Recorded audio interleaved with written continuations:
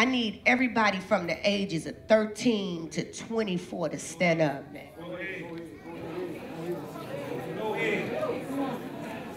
I'm the second oldest daughter to Jeff Ford, to ones that call Malik Chief, and I'm fed up.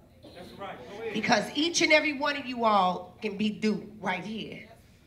I'm gonna be real honest with you all because see, we real talking up in here because Duke is real laying right in front of us. And it's a reason why this brother is here. I see these red caps. My brothers. I know we hurt because we love Duke. But we got a responsibility to bring up our community to be vibrant.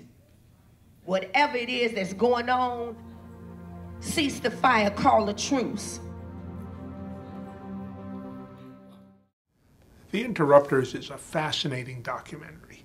It tells the story of a group of people who've taken it on themselves to go into high crime areas of Chicago and stop violence while it's happening. To basically interrupt the violence, to go there and tell people to calm down, that there's a better way. These are not ordinary do-gooders. These are often people with dark pasts, criminal pasts, people who've seen the light and who understand the value of stopping violence in neighborhoods. There's some extraordinary people. This film follows them over the course of more than a year. You see what happens to people. You see how people can change. You see what's possible. You see what's not possible. You see a reality that is really amazing. These young guys say, let's go get who we think did it. I'm hearing 20 different things why that brother got changed. And all of it is stupid. All of it is stupid. 2 o'clock in the afternoon when these babies coming home from school, y'all shoot. For real. This is unacceptable for me to be holding this boy, this young man's obituary.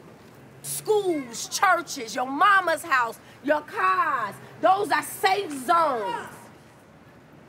And when I was about your age, I was making some real stupid decisions and some stupid calls that was causing me, my life, blood on my hands and my head.